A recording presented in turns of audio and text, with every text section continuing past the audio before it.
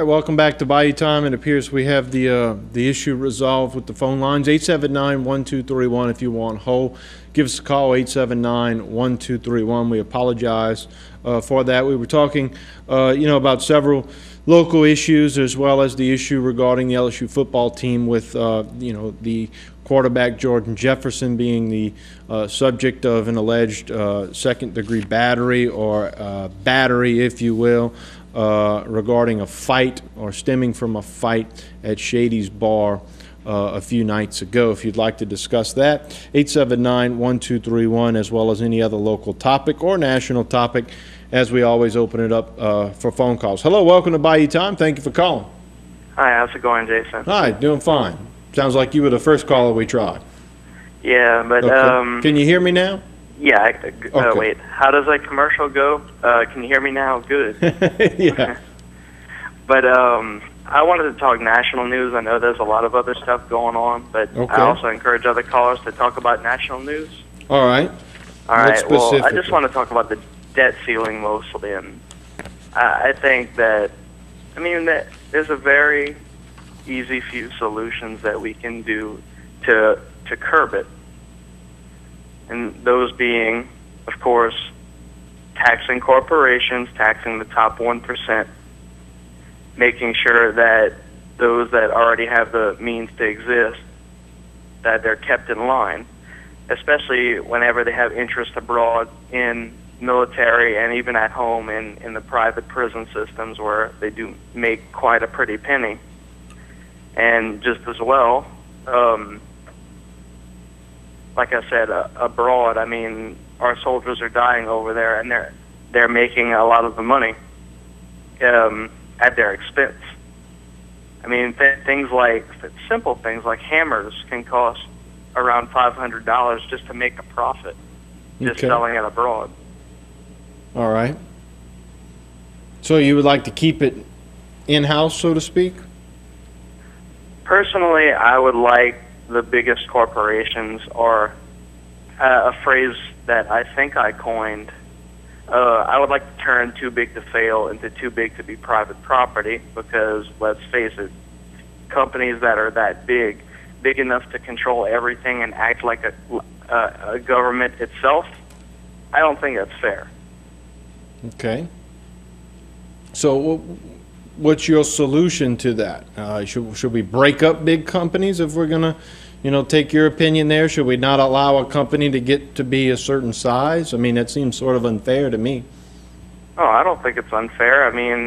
If we're supposed to have a democratic government and an actual government that's run by a state, then I think the state should be over all these corporations, not the other way around. But if we have a private business, let's say you have a business here locally that we start servicing the oil industry, as we have many entrepreneurs in our area that do that, and their business grows and it grows and it grows, and then they branch out from Terrebonne Parish to Lafourche Parish, and from Lafourche to New Orleans, from New Orleans to Texas, and so on and so forth, and they become a big corporation. Are you saying at some point in time the government should step in and say you need to break up because you're becoming too big?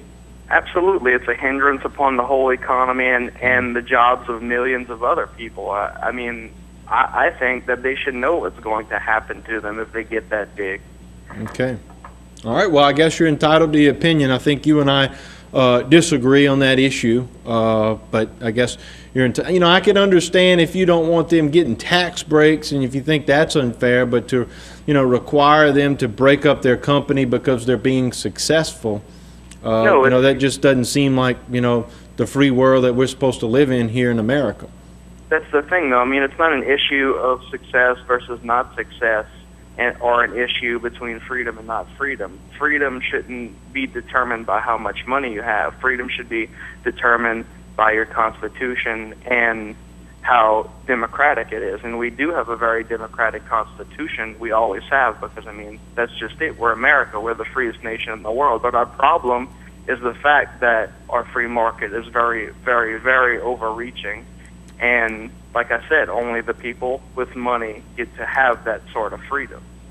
Back in the 1930s, I think it was great to be proud to be an American, because I mean we were the most revolutionary country in the world, and we were the freest country in the world. Well, but you don't think that invites, you know, for one, I think your position is against free enterprise, but so, you know, doesn't that invite a business to say, all right, well, I'm not going to try to grow my business here nationally. I'm just going to go overseas somewhere and create a large business over there, because if I stay in America, then, you know, they're going to take all my money away from me.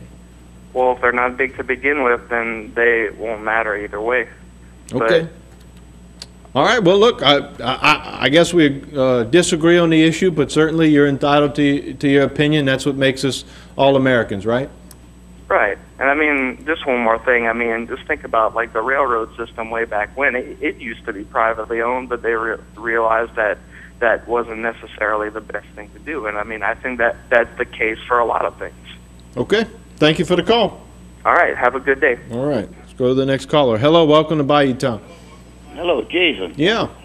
How you doing tonight? All right. Doing fine. What would you like to discuss? Well, I'd like to discuss that hurricane. The hurricane? Okay. Which one? Because there's another one brewing out there. Well, the one that's going to probably hit New York. Okay. All right. I wonder how they're going to feel if they get hit like us. That's Irene, right? Right. Yeah. Well, they're talking about if that thing comes on high tide in New York may see some flooding in the subways. Yeah. I wonder how they're going to feel. McKay, Senator McKay up there, when Louisiana asked for help, said we didn't need help from Maine. Yeah. They turned us all down for help during Katrina. Now I wonder if they're going to ask us to go help them.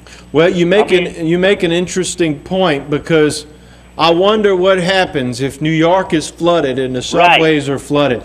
Does that mean they're going to get a whole bunch of money to create some big, huge flood wall to protect the city of New York? I would tend to lean to believe that they probably would give them the money because, you know, I guess what the previous caller was just talking about, there's so many big businesses there, and much of our nation's economy stimulates from New York, so they probably would pump in a lot of money there to protect them, which would hurt us here down south, right?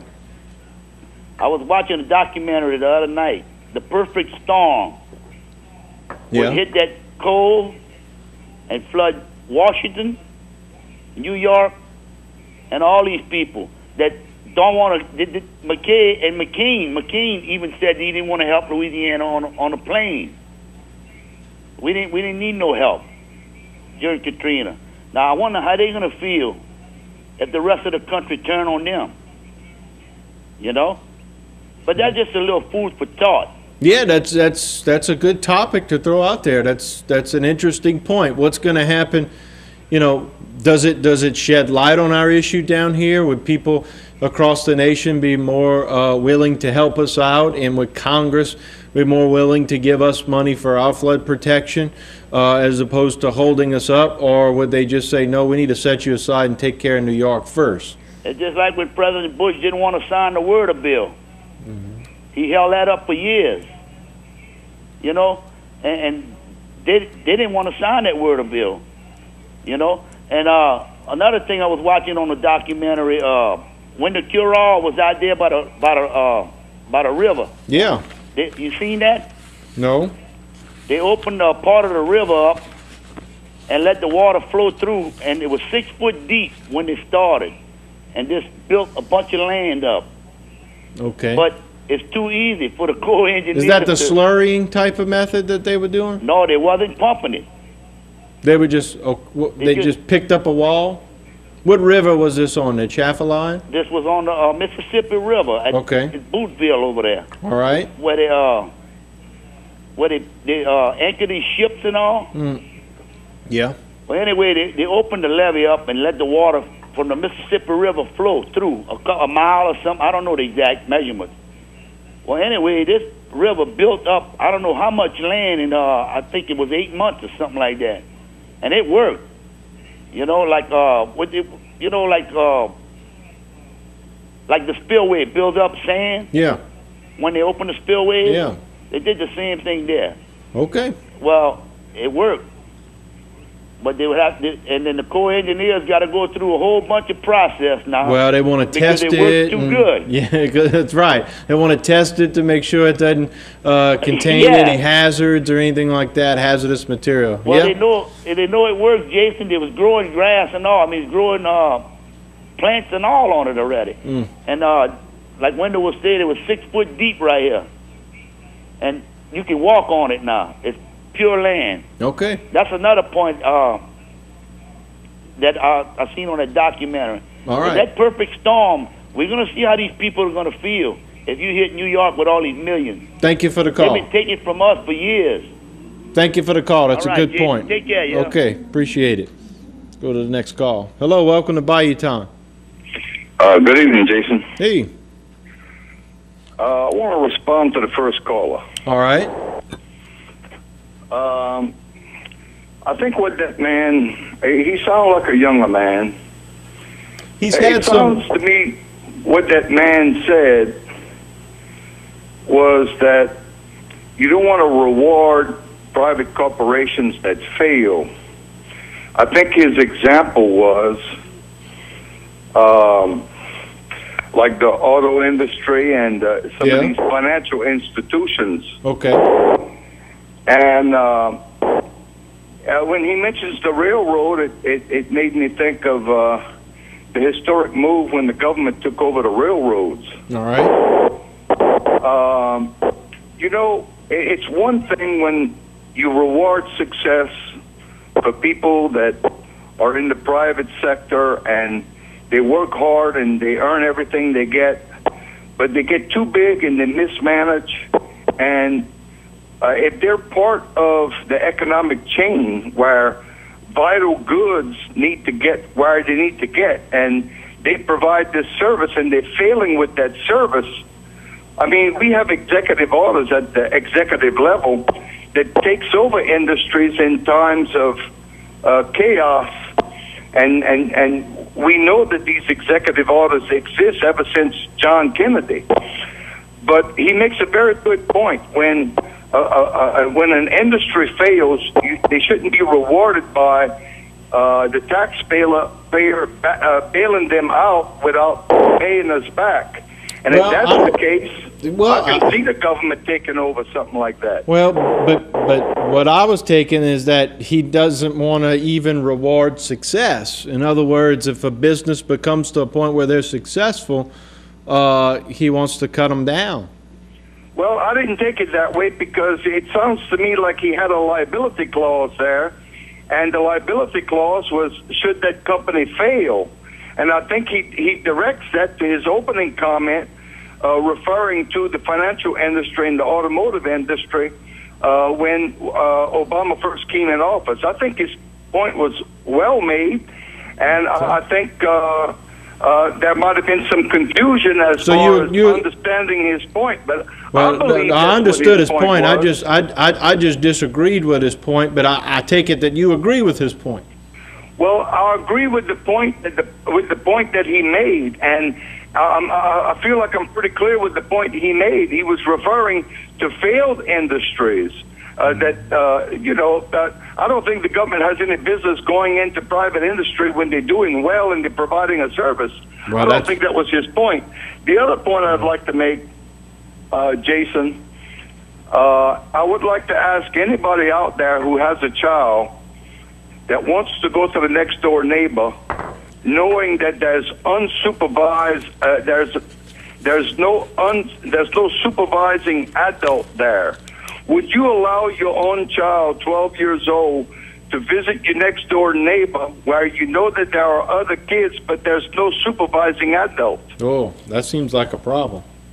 Well, you see, that's my point. My point is, why would we make that decision with our next door neighbor, but we wouldn't make that decision with Burger King? Okay, I think it's a stretch. My point? No, I think it's a bad point. I really do. I think it's a bad point. Well, I think my point is if you can make a judgment against your next door neighbor, you should be able to make a judgment. Well, it's not against the next door neighbor. It's talking about a group of kids at a house hanging out without any supervision. when you And go where's to the supervision at BK? when you go to when you go to a Burger King, I think that's a public place, and you would think, and one would think, that they wouldn't have to worry about some monster doing something wrong to their child. Again, well, yeah, but I we just live don't in see apparently we live in a different world than when other people grew up. Okay, I understand. Martin often makes the comments, "We're not in Mayberry anymore," but I don't think. But at some point, I don't think, you know, a parent has to. We have to hold a parent accountable for not holding the hand of a 12-year-old to go to the bathroom. At some point, they got to be allowed to go to the bathroom by themselves. And look, it's horrible what happened. But the only person to blame, in my opinion, the facts as I appreciate it, is the man who committed that alleged crime. When I was a young man, Jason, my older brother was in the military, and we used to bring him to the Greyhound bus station. And one of the scariest places that I knew of was in the Greyhound bus station restroom, because there was older men in that restroom that would just hang around in that restroom. I really didn't like going. All right, but you don't often see that at a restaurant. At a restaurant, you have people going in and out. You have cameras all over the place. Apparently, I mean, I could certainly understand that. But I mean, it's not as though they let a 4-year-old go into some place, some strange place by themselves, unsupervised, hours on end. And I think that's why I disagree with your analogy about allowing, you know, a 12-year-old to go hang out at a house for a period of time with other 12-year-olds. I think most of us would think that that's a bad idea. A Burger King restaurant is a private business, just like the Greyhound bus station bathroom is. And I would think that there were very few people that would let their children unguarded be going in and out of a Greyhound bus station restroom. Well, and I think it's one thing and I think something else is different if you just allow a juvenile to go to the Burger King or go to any public place by themselves unsupervised. But that's not, to my understanding, that's not what occurred there. Yeah, well, what I believe is that there's nobody supervising the restroom at any of these public places, okay, or any of these private businesses. There's no supervisor for the bathroom. It's non-existent. And knowing that, to me, that's a great equivalent to your next door neighbor. If you can't expect supervision, adult supervision at your next door neighbor, why would you let him in Burger King? Thank you for your point. I understand your point. Thank you for the call. You have a good night, Jason. All right, appreciate it. If you agree or disagree with any of the callers tonight, feel free to call in 879-1231. We have some callers on the line. We have one phone line open, as the phone lines are now working correctly. 879-1231 if you'd like to get involved. We need to take a short break, and we'll come back with your phone calls.